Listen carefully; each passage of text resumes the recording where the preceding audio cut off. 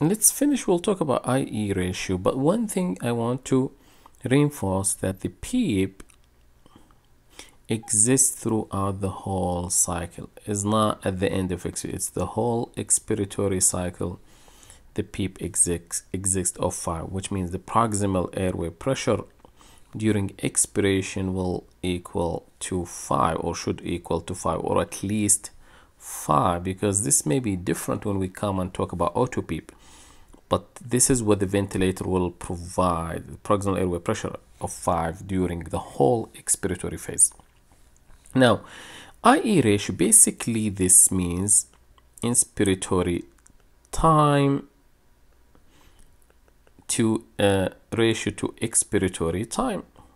And as we saw that expiration normally is longer than inspiration. This is the ratio here that give us the IE ratio, although this number is not always accurate, and I'll show you in a second. Let's calculate it here, and I want you to practice as well if you work with ventilators. Here the actual respiratory rate is 60. So 60 divided by 14, it's almost, let's say it's 15. It's almost 4 seconds. It's 4 seconds, right? So inspiratory time plus expiratory time is equal to 4 seconds. If we know inspiratory time, then we will know what's the expiratory time.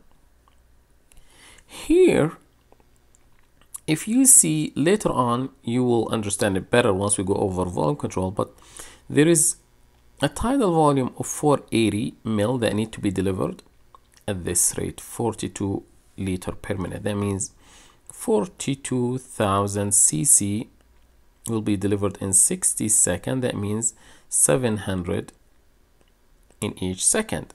That means these 480 will be delivered in probably maybe 0.7 second. I hope I'm not wrong, but it's an example at the end. So 0.7 plus what will give us 4 seconds. So you can see then expiratory time will equal to 3.3 seconds. So the ratio now, it's 0.7 to 3.3. That's the IE ratio. This is the accurate one compared to the one here. So that's how you calculate inspiratory expiratory ratio. So simply you need to find the inspiratory time, find the whole respiratory cycle, and then you will find the expiratory time.